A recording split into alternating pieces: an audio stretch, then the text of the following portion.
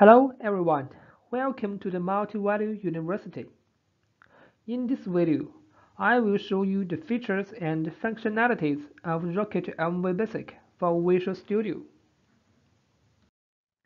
Please note, the content in this video is provided for informational purposes only. I am Yunpu, a software engineer in Rocket Software. I'm very excited to have this chance to show you our ideas about our new product. And we really want to hear your feedback and suggestions. For development tool, there are many necessary features, but the most important one is keywords highlighting.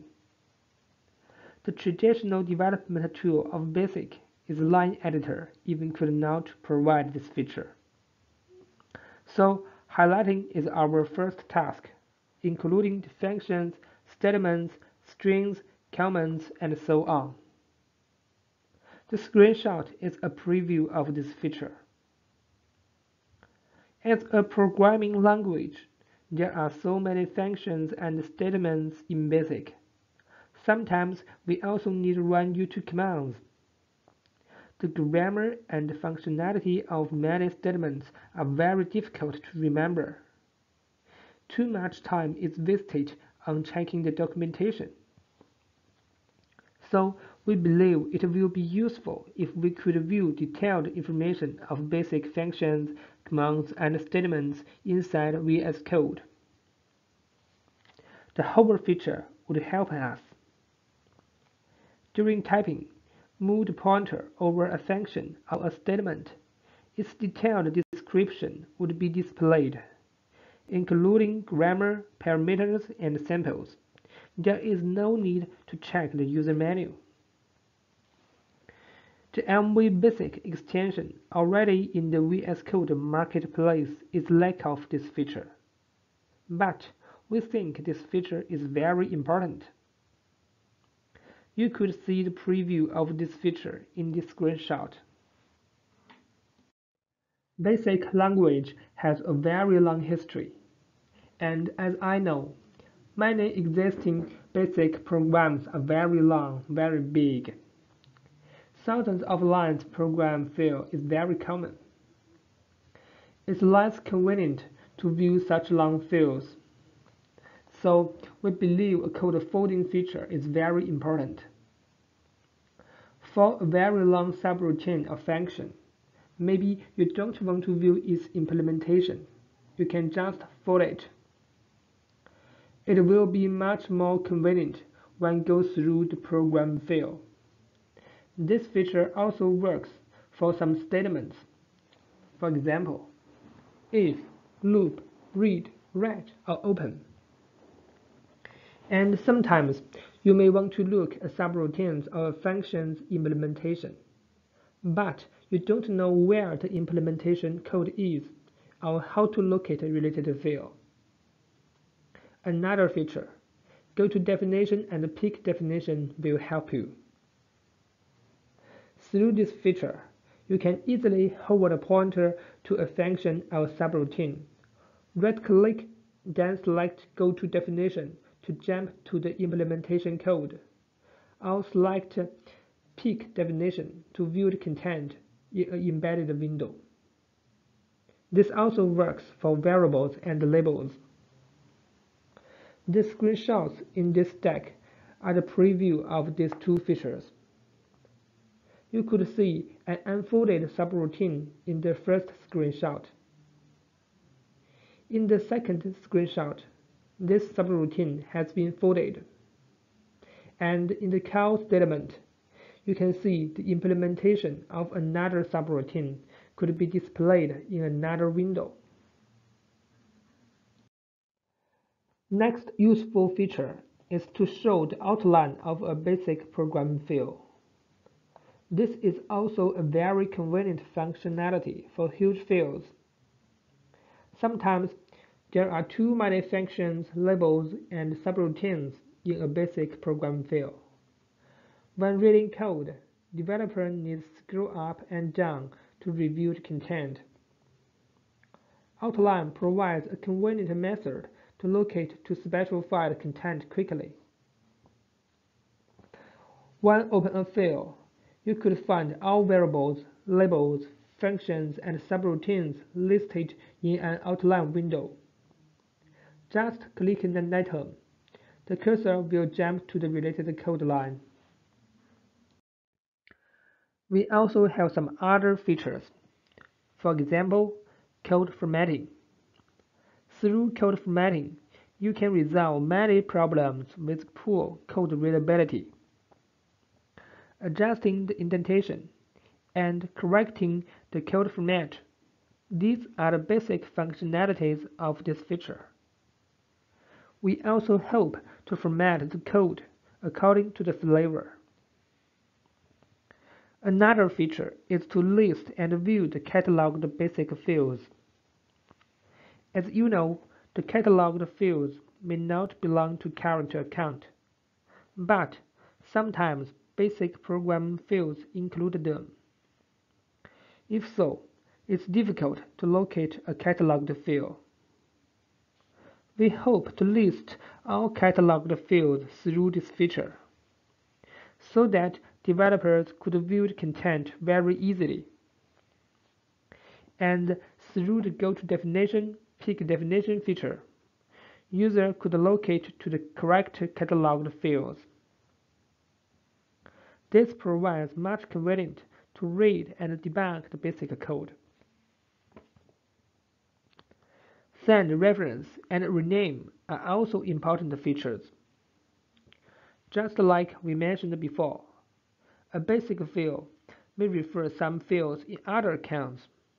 For example, if I want to modify the parameters of a subroutine, then the Find Reference feature could help list all references of this subroutine in all fields.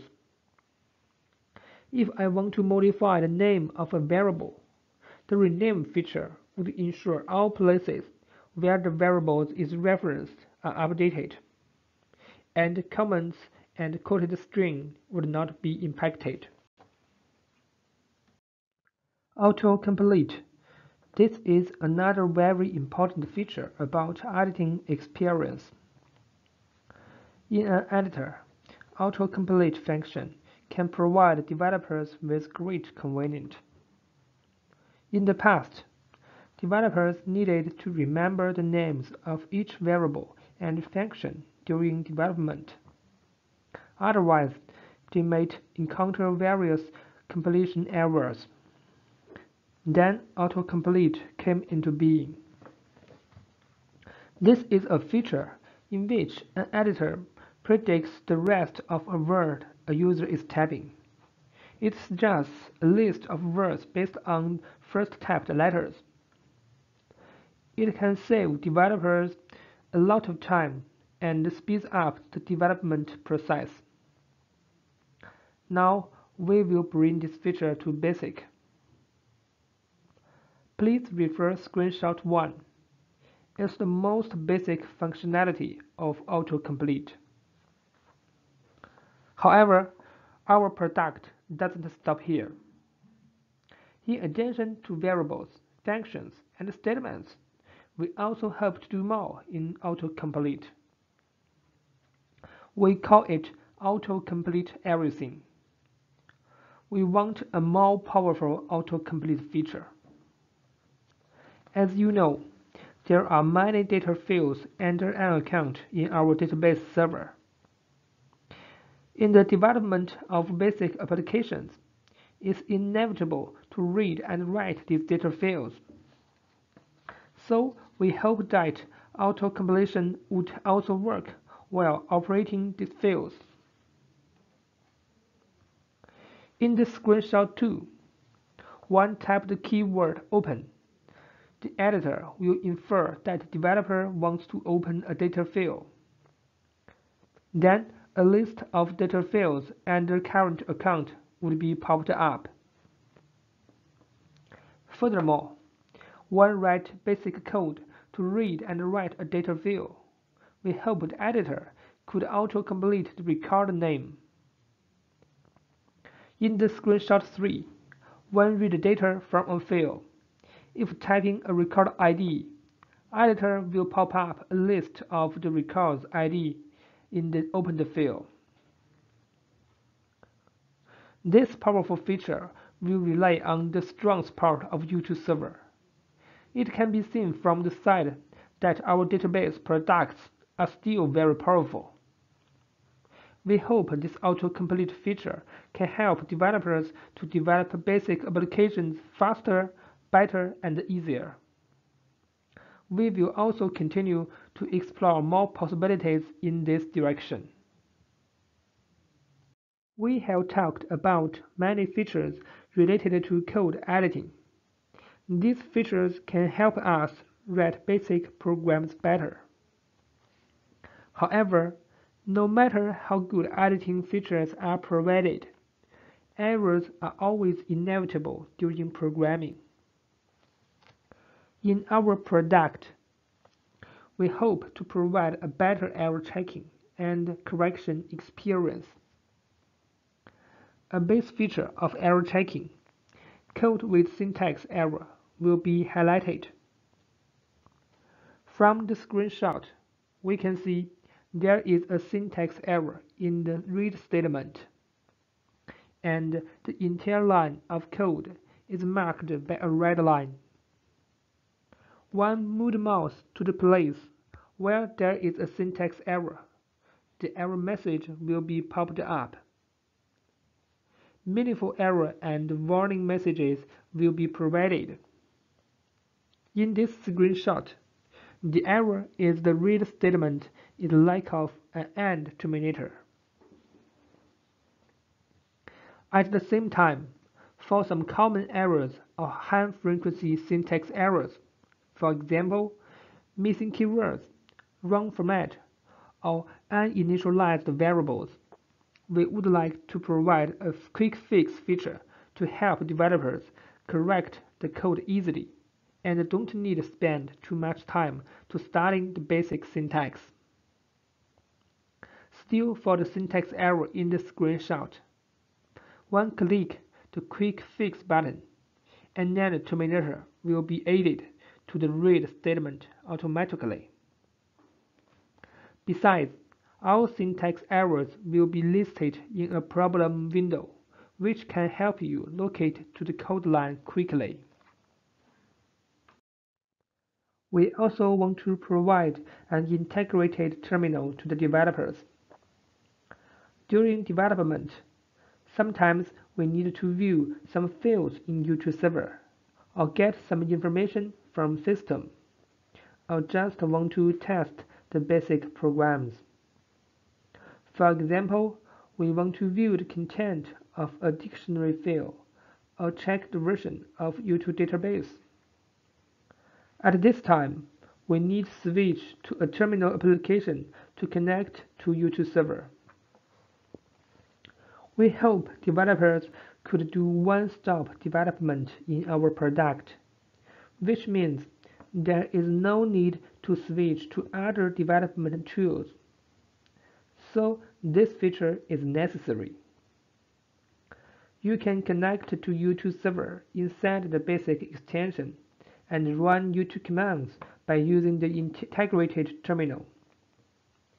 It's possible to open multiple terminal windows in one editor, and the experience would be better.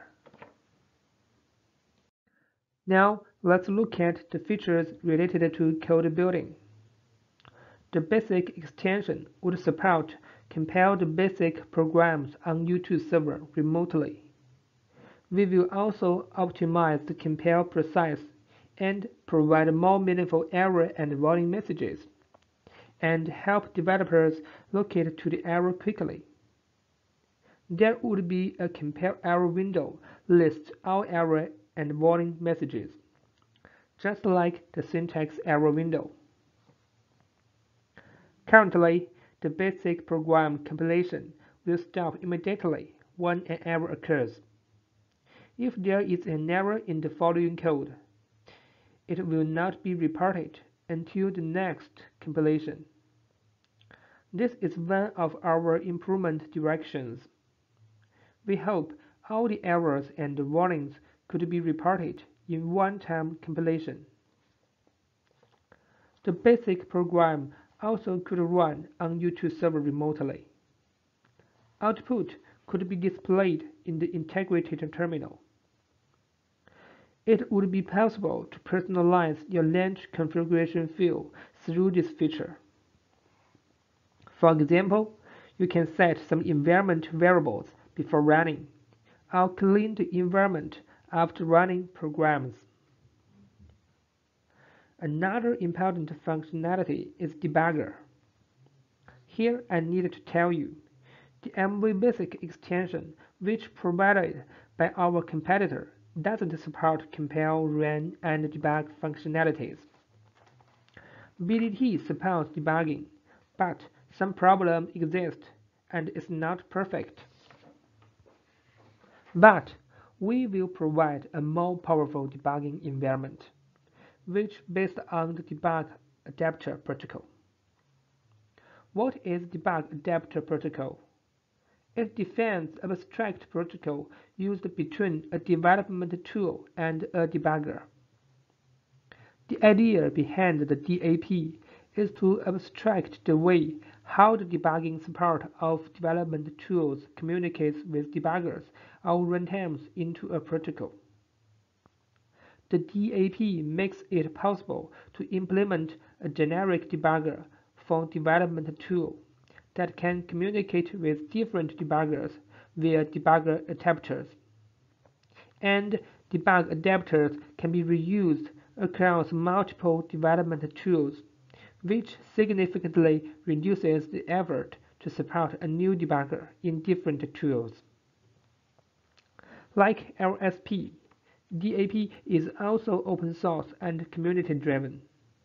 More and more IDEs start to use DAP in their debuggers. For example, Emacs and SIA. We will provide all features and functionalities related to debugging, including but not limited to set breakpoints, watch variables, view variables, step in, step out, and step over, attach, pause, and continue, and so on. We will strive to provide a better debugging environment. These are the features of our product. Our basic programming extension will provide a very easy-to-use basic editor, which gets more support from U2 server. A more powerful debugging environment, fully support DAP. Integrated terminal, help developers to access U2 server easily. Improved build process, which help developers solve warnings and errors and run basic programs remotely.